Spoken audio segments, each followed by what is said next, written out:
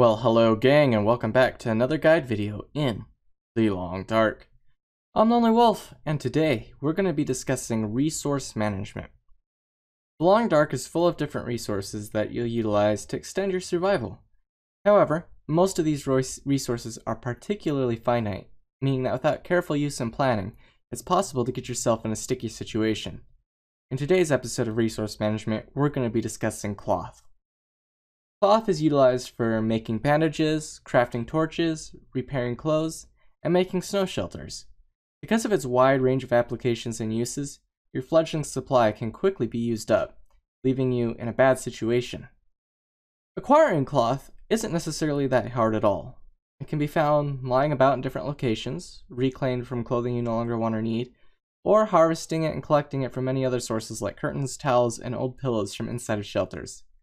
However, one should practice conservation when using cloth. Until you're highly leveled in your sewing skill, you'll max out on the larger items of clothing at 30% of the condition being the maximum repair value. So you shouldn't repair your clothes until they fall right around or below 70% condition, as that way you're getting that 30% put back into them to bring them up to 100% with only using one piece of cloth. If you're at 95% and you use one piece of cloth, you've only gotten 5% condition out of that piece of cloth. So wait until you get low enough for your maximum repair rate to repair your clothes to the maximum percentage, thus saving your cloth. Try to avoid using bandages on sprains unless you really need to. If you sprained your wrist but are in an area where no wildlife encounters are likely, such as in the ravine between Mystery Lake and Coastal Highway, it may be better just to wait until you sleep the sprain away rather than using a bandage to cure it. Bandages don't take much. A single piece of cloth makes 2 bandages, but if you're chewing through bandages a lot by getting sprained a lot, it may be time to reconsider how you're moving around the landscape or start waiting until you sleep to get those sprains gone. When it comes to snow shelters, my best advice is to never let them drop below the condition where it only requires a single stick to repair it. When you are done using the snow shelter, you can simply break it down to reclaim some of the cloth used in constructing it. Snow shelters should also be used sparingly, and only in the direst of circumstances, or in periods where you know that's going to be your shelter for a long period of time, and you are going to be around often enough to just keep pumping a stick into it. Now, let's talk about torches. I prefer to grab my torches from a fire pit, but that often leaves you with a very low condition torch, which means they're not terribly useful for spelunking or lighting up wherever you're going when it's dark, because they'll burn out relatively quickly.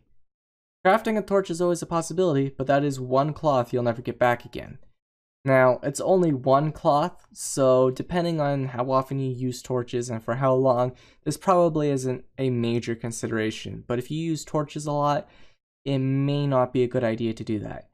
I find that as long as I have a torch or two at full condition that I save for those times where I need to go spelunking through a cave or something, then I can save those for my important lighting needs, and I can use the lesser conditioned torches for shorter stints of requirements, like lighting fires to make sure I only use one match. Part of the struggle new players have with cloths is they typically only rely on what they find lying around, or what they've reclaimed from clothes they'll no longer be using, because they're not aware that there is a vast amount of cloth out there that can be collected. However, it's far more plentiful than just what you find lying around or what you get from your used up clothing. If you are sheltering inside any house or major building during a blizzard, and you can't really go outside, you can maximize your time by collecting all the sources of cloth from inside that house. You can also do this at any other time as well. So every curtain, every towel, every pillow, every old bedroll, etc. is a source of cloth. Some of these will require a tool to break down, and some can be broken down by hand. It's possible to get upwards of 50 cloth out of a single major house, like the farmstead in Pleasant Valley. You can also, albeit slowly, collect cloth from beachcombing, as it's a potential item to wash ashore there. If you haven't seen my video on beachcombing, I'll have a card for that in the upper right. So at this point, you may be saying, Lonely, if there's so much cloth available, should I ever bother conserving my use of that? And the answer to that question isn't quite as straightforward as you might imagine. It depends entirely on what your goals are and how you're playing. In Interloper, cloth goes a much longer way than some of the other difficulties because most of your clothing will end up being of the crafted variety by the time you start getting into the later game. Also, if you only take your survival runs to about the 100-day mark and then retire them to start a fresh run, cloth conservation really isn't important. But if you intend to maximize your survival and go for the longest possible runs, pushing upwards and beyond to 500 days, then making sure you don't waste any cloth will ensure that you're prepared to keep your clothes in good condition and supply you with bandages should you get bitten by the wolves or mauled by a bear.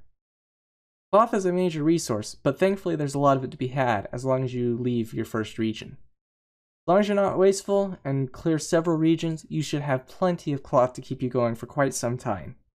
I hope these tips have helped you, and if you have any other questions about cloth or managing your resources of cloth and collecting it, feel free to let me know in the comments below.